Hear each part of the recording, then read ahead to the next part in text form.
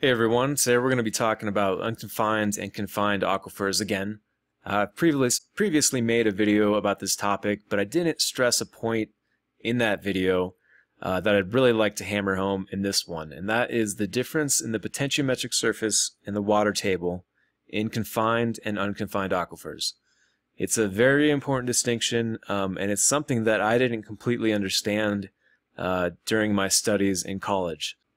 Okay, so before we get into this, I need to define two terms, and those are water table, which you probably can figure out what that is. The water table is the elevation of water in the aquifer. So in this example, right here, the water table will be right there. It's the elevation of water in the aquifer. And the other term is potentiometric surface. And let me see if I spell that right. Potentiometric surface. And the potentiometric surface is the elevation to which water will rise in a well. So in this example, it'll be right there. Okay, that's the potentiometric surface. Okay, two important distinctions that I will explain in this video. So let's start out with our unconfined example here.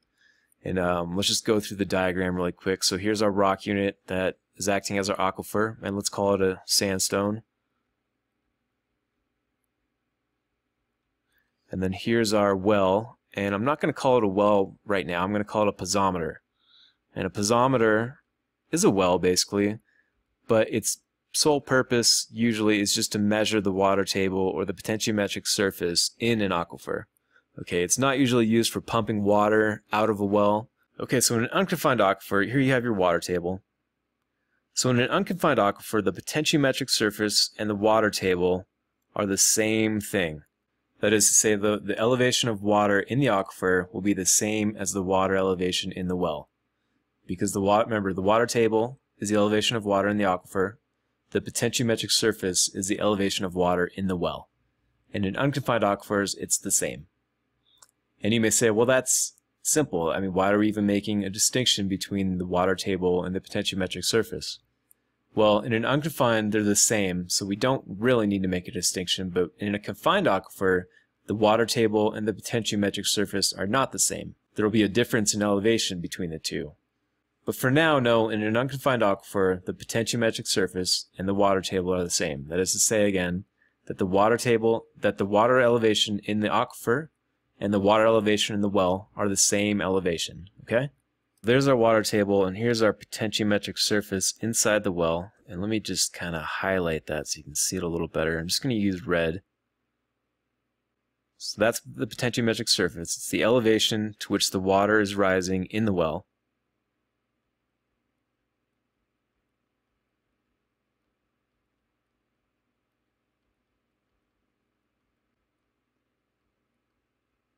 And so in an unconfined aquifer, they're the same thing. Okay, pretty straightforward. So let's look at the difference in a confined aquifer. And let's go through our little diagram here. Here we have the sandstone. And then on top of our sandstone, we have, let's call that a shale, like a confining unit, confining bed. And then here's our piezometer. Okay, so let's look at this. This is different. And why is this different? And what do we know about confined aquifers? We know that the water here in this confined aquifer is under pressure. Okay, there's pressure built up because there's this overlying confining bed overlying our aquifer there. And it's causing this water to build up pressure inside this aquifer. And so let's look at our water table in the confined aquifer. And it's right at that contact between the overlying shale and the sandstone. So we know this water is not going to rise up. That's not going to happen because this shale isn't going to transmit water like the sandstone will. So instead of this water rising up into this shale, it's just going to build pressure against that shale. Okay, there's going to be pressure built up at that contact between our sandstone and the shale. Because it's not going to move up, it's just going to build pressure against that contact. And so imagine this is our water table, because it's not going to rise above that contact. It's It's going to stay right there. Now what is our potentiometric surface going to look like? Is it going to be at the water table here, or is it going to be higher because this is under pressure? It's going to be higher, right? Because the pressure of the water in this confined aquifer is going to rise up in this well. And so maybe it's going to be like right there. Makes sense? There's pressure in the aquifer acting on the confining bed, acting on this shale. And so when we puncture this aquifer with a piezometer or well, that water is under so much pressure that it's going to rise higher than that contact between the two units. And remember that the contact between those two units is what's defining our water table, because the water can't rise into the shale, but it can rise into the well. So therefore, our water table and our potentiometric surface are different because of the pressure in that confined aquifer. Make sense? And so in a confined aquifer, that is our potentiometric surface.